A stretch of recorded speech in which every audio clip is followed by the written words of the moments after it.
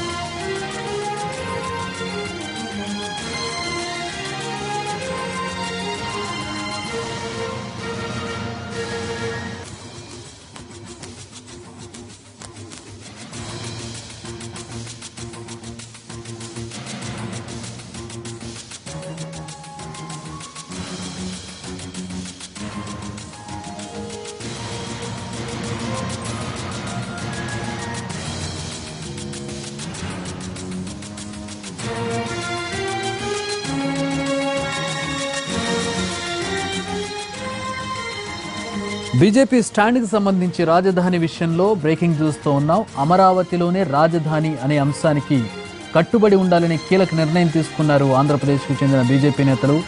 రాయలసీమలో హైకోర్టు ఉండాలనే డిమాండ్కు మద్దతు ఇస్తామన్నారు.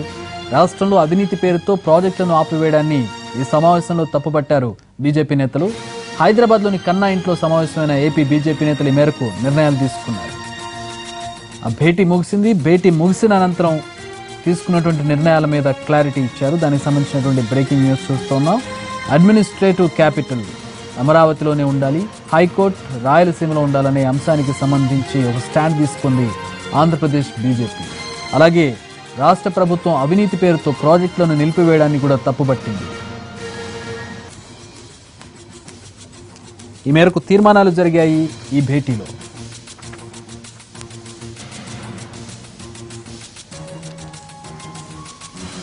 కన్నా లక్ష్మీనారాయణతో జరిగిన సమావేశానికి రామ్ మాధవ్, సునీల్ దేవధర్ హాజరయ్యారు. ఏపీలో బీజేపీ బలోపేతంపై చర్చించారు నేతలు. పోలవరంపై ప్రాజెక్ట్ అథారిటీ నిర్ణయమే బీజేపీ నిర్ణయం అన్నారు రామ్ మాధవ్. ఇతర పార్టీల నుంచి వచ్చే వారిని చేర్చుకోవడంపై చర్చించారు. ఇక విజయవాడలో బీజేపీ ఆఫీసు ఏర్పాటు చేయాలని కూడా నిర్ణయించారు బీజేపీ నేతలు.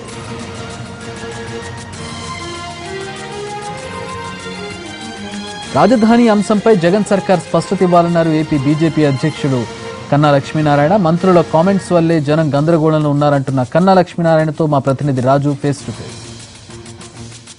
రాజకీయాలపైన ఇప్పుడు ప్రతి ఒక్కరూ ఏం జరుగుతుంది, ఎవరేం మాట్లాడుతున్నారని ఎదురు చూస్తున్నటువంటి పరిస్థితి కనిపిస్తుంది. ఒక్కో పార్టీ ఒక్కో మాట రాజధాని విషయంలో చెప్తుందనే అభిప్రాయాలు కూడా వెలువడుతున్నటువంటి నేపథ్యంలో ఇంతకీ బీజేపీ రాజధాని విషయంలో ఏం చెప్తుంది? ఇటువంటి అంశాలకు సంబంధించి మనతో మాట్లాడేందుకు ఏపీ బీజేపీ రాష్ట్ర అధ్యక్షులు కన్నా లక్ష్మీనారాయణ ఉన్నారు. ఆయన అడిగి తెలుసుకుందాం. సార్, ప్రధానంగా ఏపీ రాజధాని మారుతుందనే చర్చ ఈ మధ్యకాలంలో బాగా జరుగుతుంది. ఇప్పటికే ప్రభుత్వంలో ఉన్నటువంటి మంత్రులు స్టేట్మెంట్లు ఇస్తున్నటువంటి పరిస్థితి ఉంది. ఏం చెప్పబోతున్నారు ఈ విషయంలో మీరు? ఇప్పుడు మేము అందుకే ఆల్రెడీ మా స్టాండ్ అయితే చాలా క్లియర్గా చెప్పామండి. ఈ విషయంలో ముఖ్యమంత్రి స్టేట్మెంట్ చేయాలి. ఎందుకంటే ఆ ప్రాంతంలో ఉన్నటువంటి రైతుల భయాందోళన కానీ, కృష్ణా గుంటూరు జిల్లాల్లో ఉన్నటువంటి ప్రజల యొక్క సెంటిమెంట్ కానీ, ఇదంతా కూడా ఒక చర్చ రూపంలో జరుగుతున్నటువంటి పరిస్థితి ఉంది. ఎప్పుడైనా ప్రభుత్వమే ఒక అంబిక్విటీని క్రియేట్ చేయకూడదు. ఏదైనా ప్రజల్లో ఒక భయాందోళనలు ఉన్నా, అంబిక్విటీ ఉన్నా తొలగించాల్సిన బాధ్యత కలిగినటువంటి ప్రభుత్వం ఉంది. అటువంటిది బాధ్యత కలిగినటువంటి ప్రభుత్వంలో ఉన్నటువంటి మంత్రులు ఏదో పాసింగ్ రిమార్క్స్ చేసి ఇటువంటి పానిక్ సిచ్యుయేషన్ క్రియేట్ చేయటం అనేటువంటిది మంచి పద్ధతి కాదు. జగన్మోహన్ రెడ్డి గారు దీని మీద స్టేట్మెంట్ చేయాల్సినటువంటి అవసరం ఉంది. ప్రజల్లో ఉన్నటువంటి భయాందోళనకి క్లారిటీ ఇవ్వాల్సినటువంటి అవసరం ఉంది. కానీ ఈరోజు బీజేపీ ఒక ముఖ్య నాయకులతో సమావేశం జరిగింది, మీరు పాల్గొన్నారు. ఎటువంటి నిర్ణయాలు తీసుకున్నారు సార్? అంటే ఈ మీటింగ్ ఇవాళ హైదరాబాద్లో జరిగిన meeting it is a routine meeting అండి.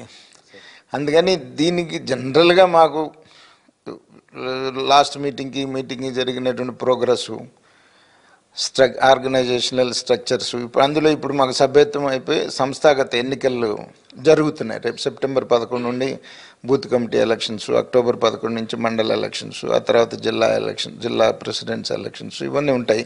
ఈ ఇయర్ అప్ టు నవంబర్ దాకా. దానికి సందర్భంగా అలాగే కేంద్ర పార్టీ నుంచి కొన్ని కార్యక్రమాలు ఇస్తాయి.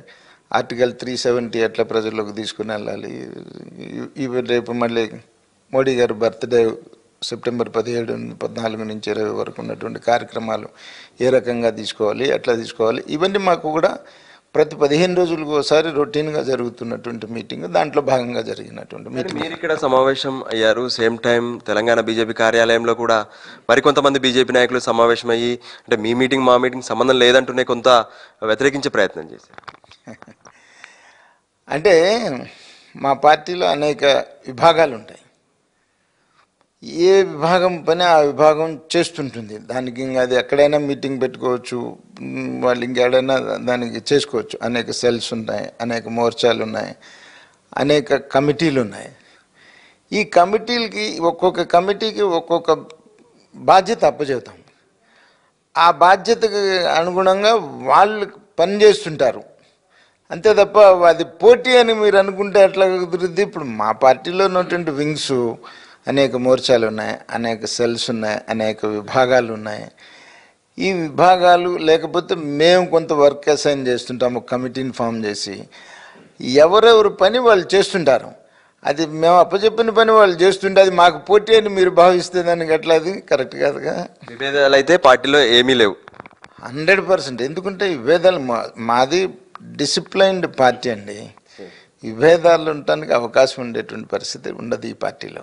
Thank you sir. మొత్తానికి స్పష్టంగా చెప్తున్నారు.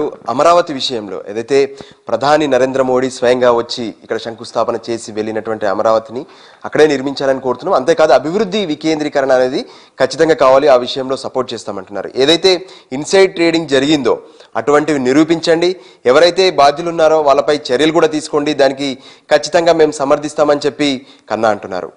ఇది ప్రస్తుతం. అంతేకాదు బీజేపీలో కూడా ఎటువంటి విభేదాలు లేవు, అందరూ కలిసికట్టుగానే పార్టీ అభివృద్ధి కోసం డిసిప్లిన్గా పనిచేస్తున్నామని చెప్పి కన్నా చెప్తున్నారు. కెమెరా పర్సన్ నర్సింగ్తో కలిసి రాజు, NTV.